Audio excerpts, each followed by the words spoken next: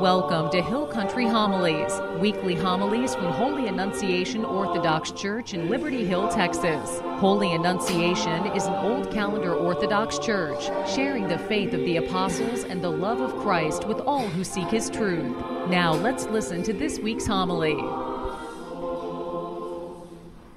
Glory to Jesus Christ. We gather today on this blessed feast, the first feast of the church year, to commemorate the birth of the Virgin Mother of God, the Theotokos, who will give birth to the incarnate Christ. The story of the Nativity of the Theotokos is not told in the Holy Scripture. The oldest extant source of the account of her birth is found in the Proto-Evangelium of James, written around 145 AD.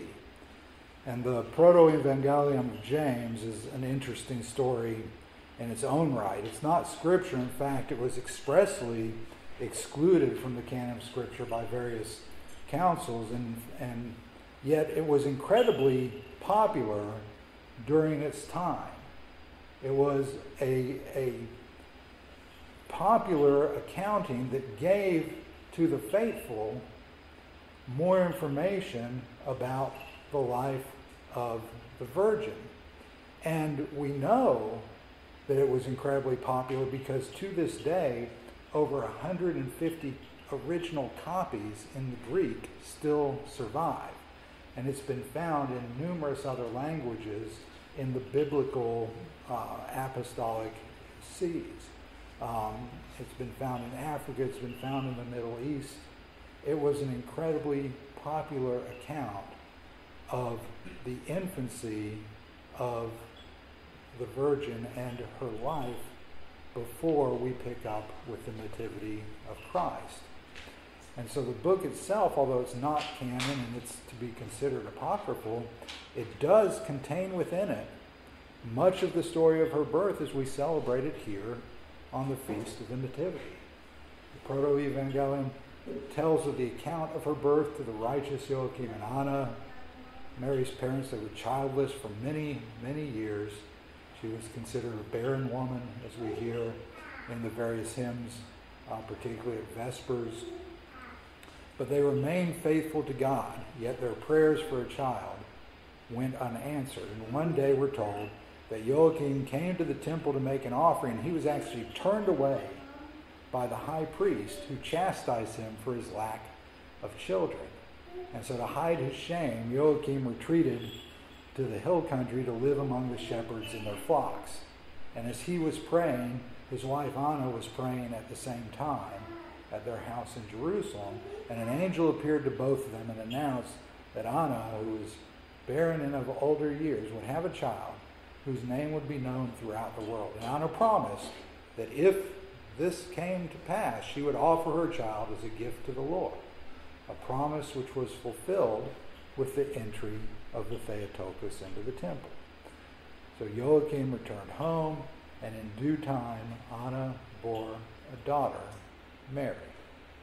Now, unlike the birth of Christ, there was no star fixed overhead for the birth of Mary.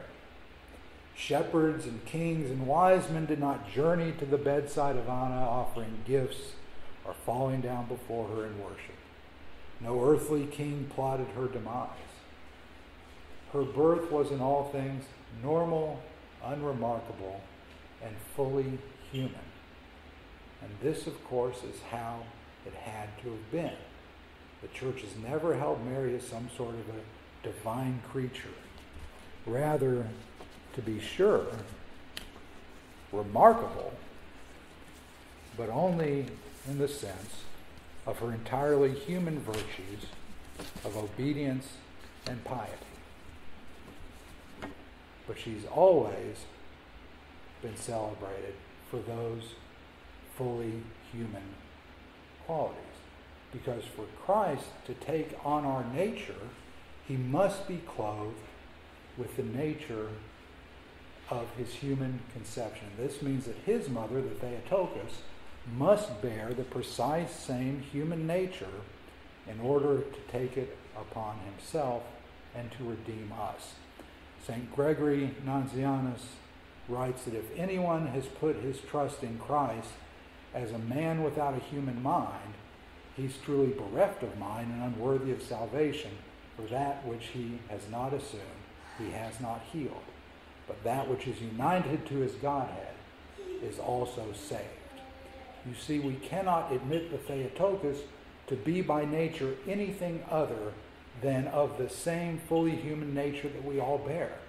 Otherwise, we admit an incomplete or an ineffective redemption.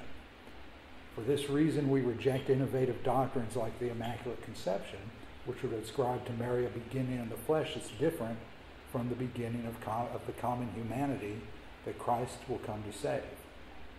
Now, a skeptic might ask, why then do you celebrate this regular, unremarkable birth, and this event that's not distinguishable from the billions of births from the beginning of time to the present?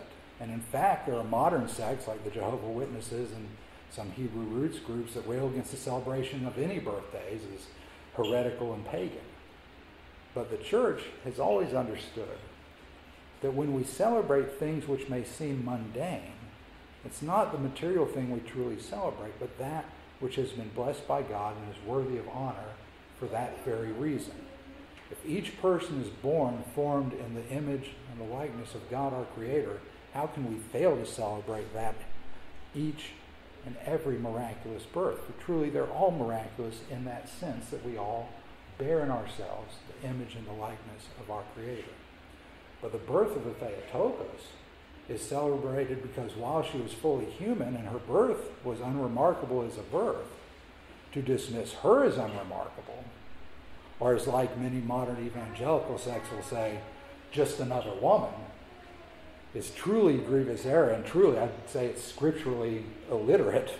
For what other woman does Scripture ever say that all generations will call her blessed? What other woman is called blessed among women? What other woman has been chosen out of time to conceive of the Holy Spirit and bear the eternal Word of God? Find me another woman, then you can tell me that the Theotokos is just like any other woman.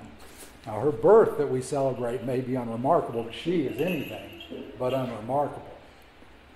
In her birth, St. Andrew of Crete says that the present feast day is for us the beginning of feast days. With the birth of the Theotokos, a boundary is placed upon the law and on the four types of the Scripture. As the Old Covenant is bound, a doorway or a gate, as we sing in the Vespers, a doorway to grace and to truth is created. The Nativity of the Mother of God has as its purposeful end the uniting of the Word with flesh. She's not the lawgiver, and she does not change the law. But as the one who will give birth to him who fulfills the law, the curse of the law is now bound in time. It is only a matter of time before the law is to be fulfilled. And those who live under the law as under a schoolmaster soon will live by grace. And those held captive in Hades under the penalty of the law, by which no man was ever saved, they can now rattle their chains, for the time of their release is drawing near. St. Andrew of Crete also hymns the Theotokos in a Trinitarian formula. O bride of the Father, immaculate mother of the Son, and holy and resplendent temple of the Holy Spirit. O most chaste of all creation, most suitable to his ultimate purpose. On this account the universe was created, and by thy birth was the eternal will of the Creator fulfilled. One cannot be a Christian and deny the integral role of the Theotokos in God's plan for our salvation. One cannot proffer belief in an incarnate God and reject the mother whose flesh he took on. One cannot claim salvation through the voluntary suffering of Christ on the cross, while at the same time scoffing at the voluntary obedience of she who annulled the disobedience of Eve through her humble acquiescence to the shocking message of Gabriel at the time of the Annunciation. So, brothers and sisters, as we depart today, let us celebrate with joy the unremarkable and truly human birth of she who would prove to be the most remarkable of women. Let us give thanks to God that by his grace and through her obedience, our human flesh would soon be joined to his divinity, and that by his mercy we all may be saved. In the name of the Father, and the Son, and the Holy Spirit. Glory to Jesus Christ. Glory to God. Thanks for listening to Hill Country Homilies. For more information, visit Holy Annunciation Orthodox Church at www.annunciationtx.com. And please join us again next week.